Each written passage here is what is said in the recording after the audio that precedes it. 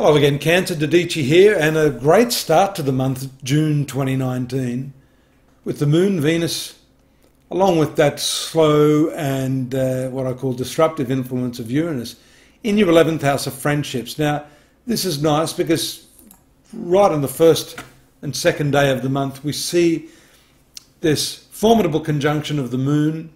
It's a dark moon, but nevertheless it's forming really nice aspects to this conjunction of your past karmic point, Saturn and Pluto in the 7th house of relationships. What may have been, and I'm sure has been for many of you, a rather trying combination is definitely relieved by Venus in its what we call trine aspect, and that moves forward over a few days throughout the month of June. And more importantly, here we see the new moon taking place in your 12th house. It's the Sun, the Moon, and Mercury. So these are usually what we call low-key elements. I don't like seeing Mercury and the Sun in the 12th house. The 12th house usually indicates expenses, and those expenses, because the Sun is what we call a governmental planet, and here we see it rules your finances. It can indicate taxation issues, fines, speeding tickets, anything that you have to hand over to the government. It may not be fines, it may just be renewal of licenses. It can have to do with certification, business registration, that sort of thing. It can also relate to an overall excessive expenditure where it may not be needed. Here we see that there's an opposition aspect taking place with Jupiter, a long-standing 12-month transit which has still a way to go, and also retrograde in this sector, this 6th house, relating to your debts. These are debts that need to be paid, and while these planets and the new moon transit this 12th house, you may look at a new way of structuring your finances, the way you spend, and also hopefully the way you save. That new moon enters into the sun sign of Cancer along with Mercury, Mars, and this, as you can see, is rather full of tension. A couple of points there.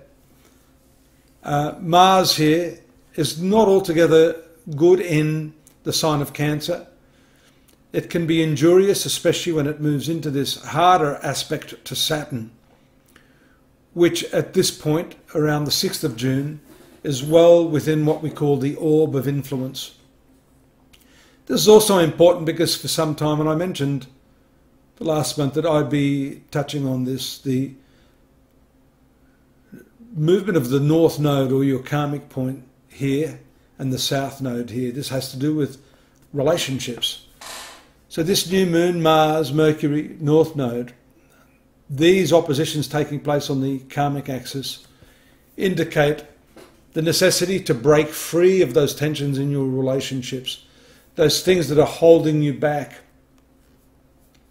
those things that are stopping you speaking about what your ideal really is. Why do I mention the ideals? Because here we have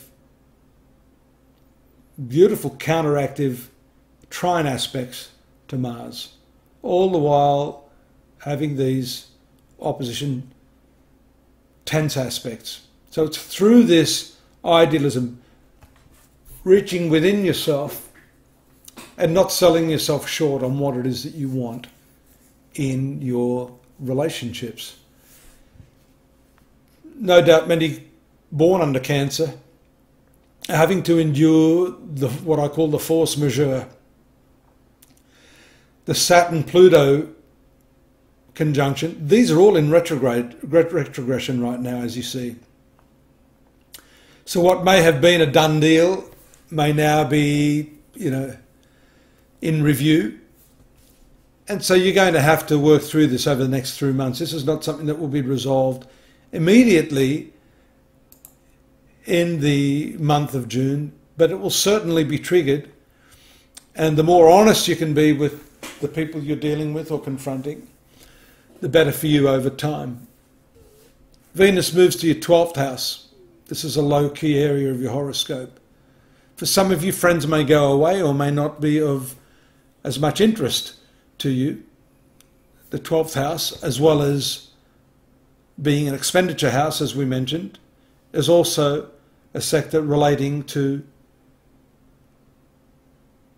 loss associated with people. That may be triggered when the moon transits the position of Jupiter here in opposition to Venus. Friends can turn on you, or you may be disappointed with someone. Alternatively, a friend may not be well. There may be some news from a friend that concerns you at this time. In any case, be careful.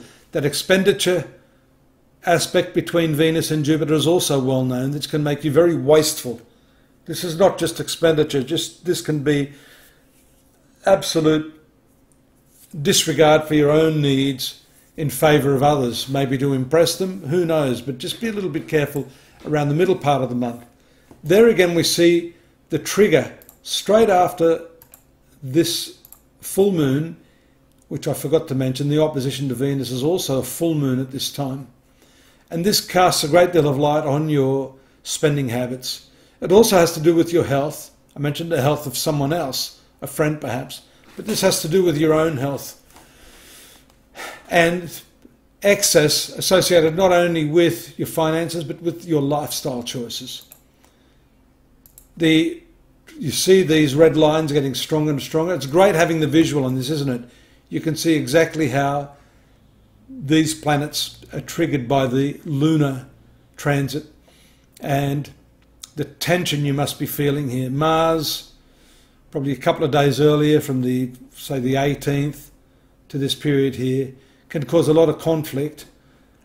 Usually more of a passive aggression, but that's injurious to anything that it happens to be associated with. This is yourself and also the main relationships in your life, business or personal. 8th house, around the 21st, is more to do with intimacy. And that also may have to do with some sort of spiritual breakthrough, especially moving here in the 9th house, making an association with Neptune at this time, the spiritual planet.